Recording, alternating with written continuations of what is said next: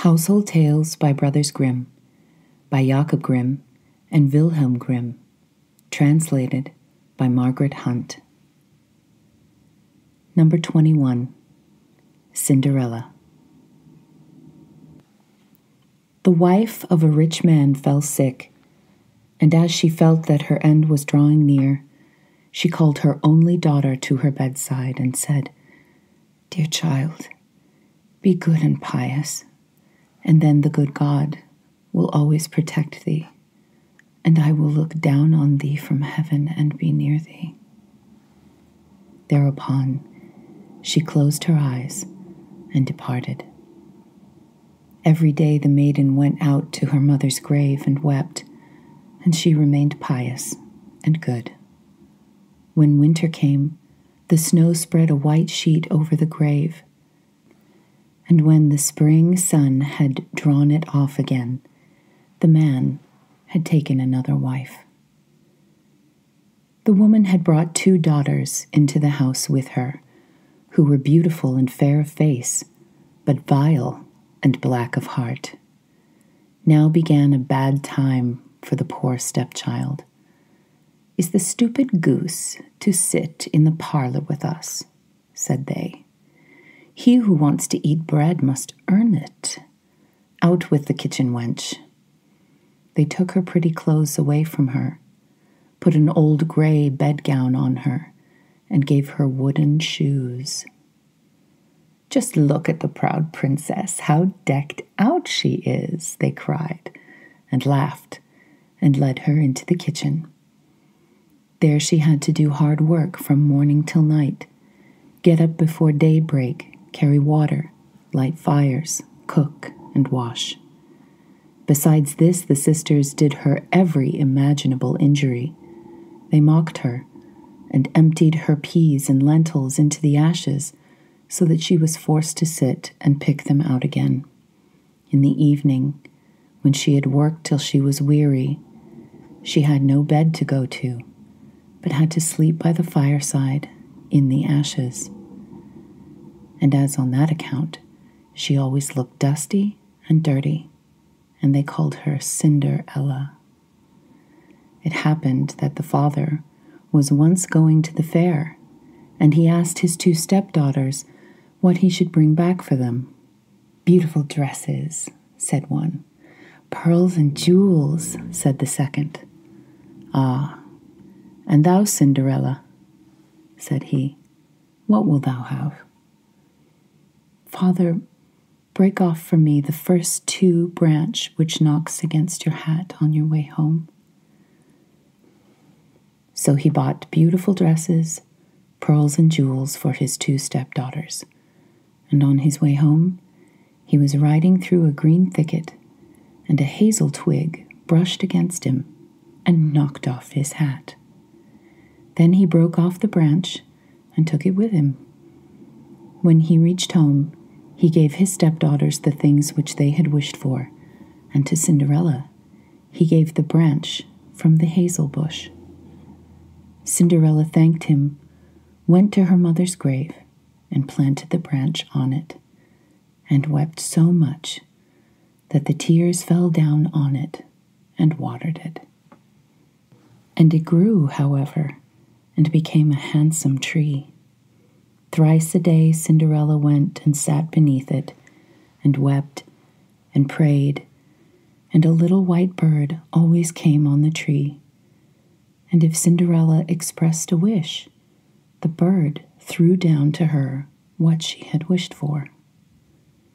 It happened, however, that the king appointed a festival which was to last 3 days, and to which all the beautiful young girls in the country were invited, in order that his son might choose himself a bride.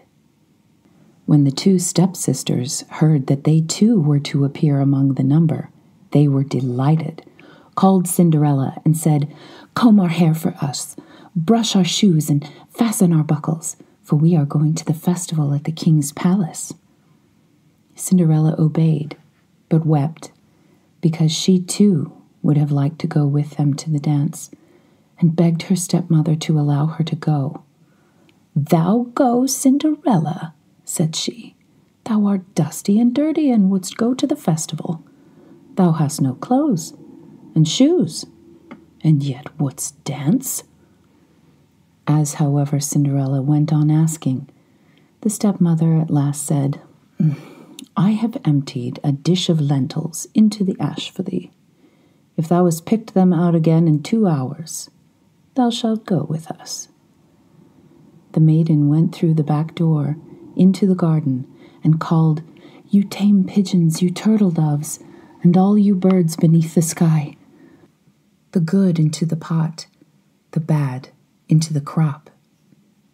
Then 2 white pigeons came in by the window, and afterwards the turtle doves, and at last all the birds beneath the sky, came whirring and crowding in and alighted amongst the ashes, and the pigeons nodded with their heads and began to pick, pick, pick, pick, pick, and the rest also began to pick, pick, pick, pick, and gathered all the good grains into the dish.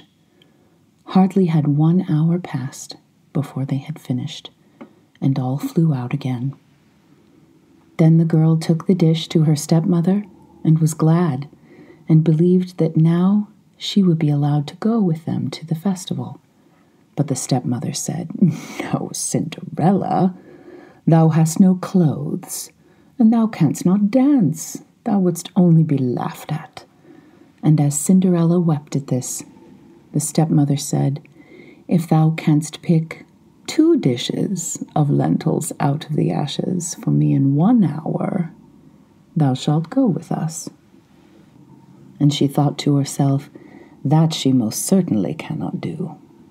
When the stepmother had emptied the 2 dishes of lentils amongst the ashes, the maiden went through the back door into the garden and cried, "You tame pigeons, you turtle doves, and all you birds under heaven, come and help me to pick the good into the pot, the bad into the crop."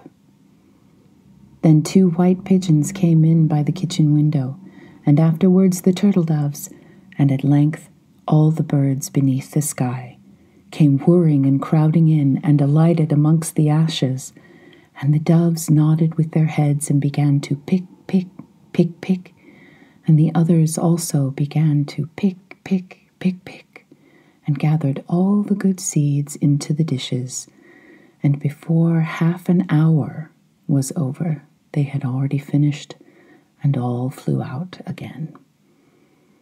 Then the maiden carried the dishes to the stepmother, and was delighted, and believed that she might now go with them to the festival. But the stepmother said, "All this will not help thee. Thou goest not with us, for thou hast no clothes, and canst not dance. We should be ashamed of thee."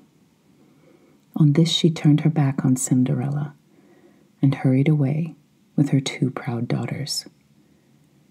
As no one was now at home, Cinderella went to her mother's grave beneath the hazel tree and cried, "Shiver and quiver, little tree, silver and gold throw down over me." Then the bird threw a gold and silver dress down to her, and slippers embroidered with silk and silver. She put on the dress with all speed and went to the festival. Her stepsisters and the stepmother, however, did not know her, and thought she must be a foreign princess, for she looked so beautiful in the golden dress. They never once thought of Cinderella, and believed that she was sitting at home in the dirt, picking lentils out of the ashes. The prince went to meet her, took her by the hand, and danced with her. He would dance with no other maiden, and never left loose of her hand. And if anyone else came to invite her, he said, "This is my partner." She danced till it was evening, and then she wanted to go home. But the king's son said, "I will go with thee and bear thee company," for he wished to see to whom the beautiful maiden belonged. She escaped from him, however, and sprang into the pigeon house. The king's son waited until her father came, And then he told him that the stranger maiden had leapt into the pigeon house. The old man thought, "Can it be Cinderella?" And they had to bring him an axe and a pickaxe that he might hew the pigeon house to pieces, but no one was inside it.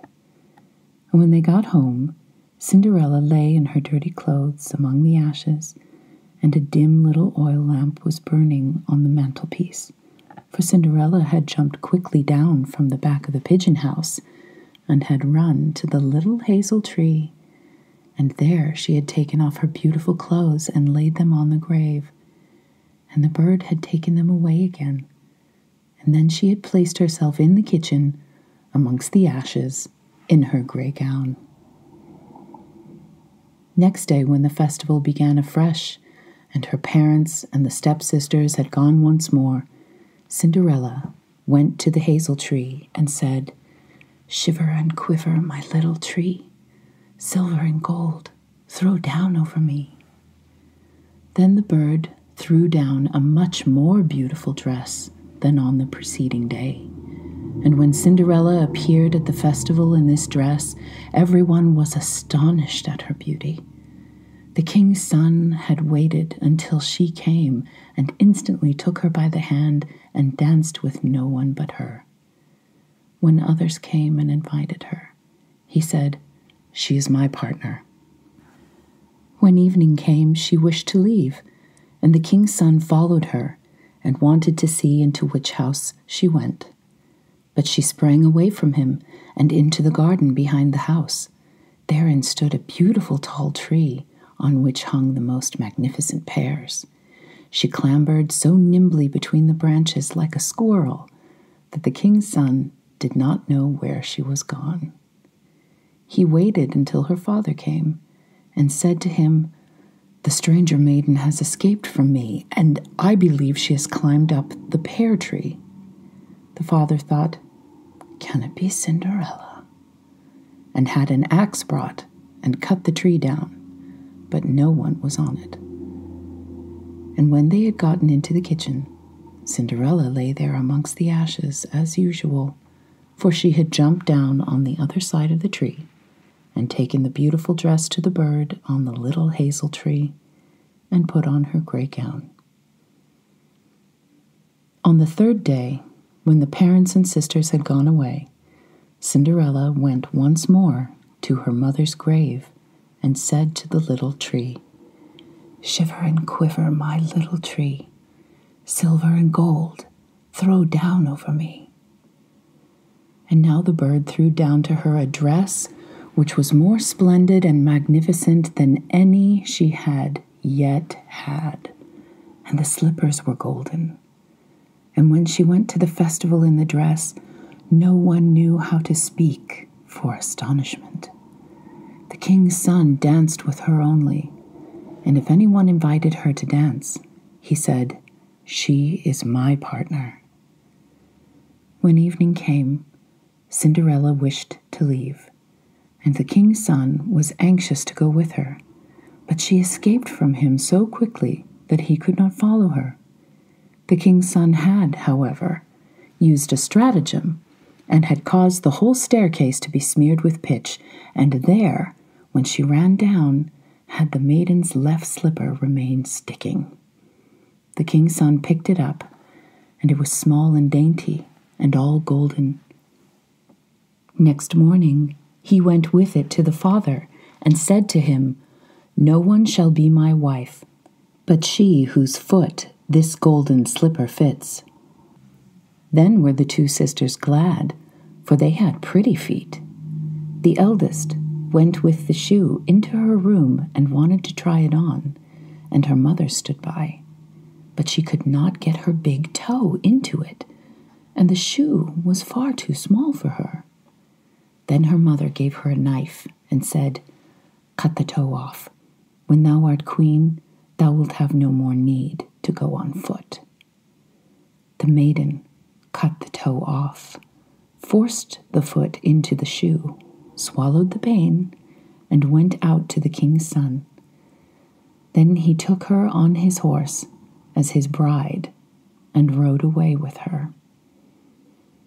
They were, however, obliged to pass the grave, and there, on the hazel tree, sat the 2 pigeons and cried, "Turn and peep, turn and peep. There's blood within the shoe. The shoe is too small for her. The true bride waits for you." Then he looked at her foot and saw how the blood was streaming from it. He turned his horse round and took the false bride home again, and said she was not the true one, and that the other sister was to put the shoe on. Then this one went into her chamber and got her toes safely into the shoe, but her heel was too large. So her mother gave her a knife and said, "Cut a bit off thy heel. When thou art queen, thou wilt have no more need to go on foot." The maiden cut off a bit of her heel, forced her foot into the shoe, swallowed the pain, and went out to the king's son. He took her on his horse as his bride, and rode away with her. But when they passed by the hazel tree, 2 little pigeons sat on it and cried, "Turn and peep, turn and peep. There's blood within the shoe. The shoe, it is too small for her. The true bride waits for you." He looked down at her foot and saw how the blood was running out of her shoe, and how it had stained her white stocking. Then he turned his horse and took the false bride home again. "This also is not the right one," said he. "Have you no other daughter?" "No," said the man. "There is still a little stunted kitchen wench, which my late wife left behind her, but she cannot possibly be the bride."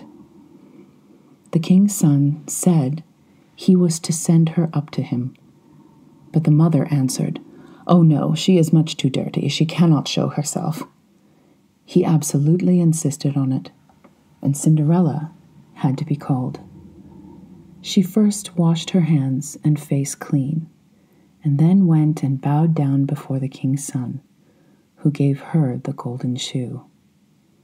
Then she seated herself on a stool, drew her foot out of the heavy wooden shoe, and put it into the slipper, which fitted like a glove. And when she rose up and the king's son looked at her face, he recognized the beautiful maiden who he had danced with, and cried, "That is the true bride." The stepmother and the 2 sisters were terrified and became pale with rage. He, however, took Cinderella on his horse and rode away with her. As they passed by the hazel tree, the 2 white doves cried, "Turn and peep, turn and peep. No blood is in the shoe. The shoe is not too small for her. The true bride rides with you." And when they had cried that, the 2 came flying down and placed themselves on Cinderella's shoulders, one on the right and the other on the left, and remained sitting there. When the wedding with the king's son had to be celebrated, the 2 false sisters came and wanted to get into favor with Cinderella and share her good fortune. When the betrothed couple went to church, the elder was at the right side and the younger at the left, and the pigeons pecked out one eye of each of them. Afterwards, as they came back, the elder was at the left and the younger at the right, and then the pigeons pecked out the other eye of each. And thus, for their wickedness and falsehood, they were punished with blindness as long as they lived.